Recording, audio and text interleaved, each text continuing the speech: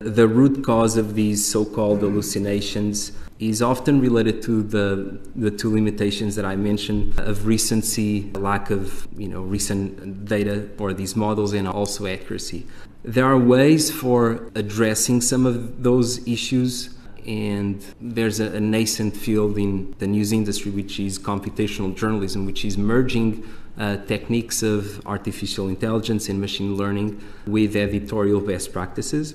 The question is, how do we address these accuracies? How do we fact check the machine if they are producing information at scale? Well, when it comes to applying language models, if you're a news organization and you're applying a language model to your news gathering process, there are a few things that are being done. One is the technique which is called fine-tuning, which is we take pre-trained large language model and we expose that model to news data, for example, articles about a particular subject such as climate or the environment.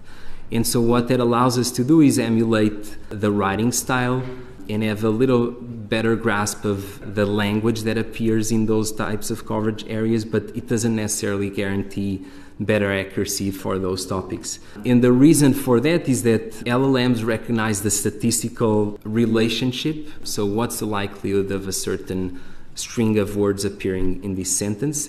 And they don't necessarily understand the word meaning. And perhaps that's the Guardian story that you alluded to. That's where it stems from.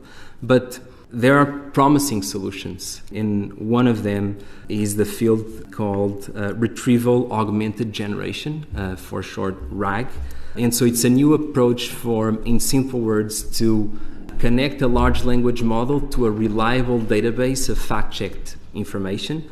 And so rather than relying on this language model to do both the research and the articulation in the writing of a story, we instead rely on these external databases for facts, and the LLM's role is simply to translate that data into coherent language. This, you could imagine this methodology being applied for real-time news coverage where, for example, we were talking about government agencies as it relates to health services and so on, who are collecting data on, public health data or the spread of COVID and so on.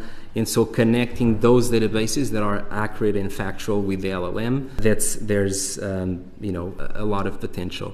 And then the last thing that I'd like to highlight is usually often the news sector in journalism is, in the context of AI, is regarded as a spectator, but I believe journalists have an active role to play in the development of AI. Not only there's a wealth of data that everyone wants to train these models, but they also possess the ethical frameworks and the fact-checking workflows to implement them into the model.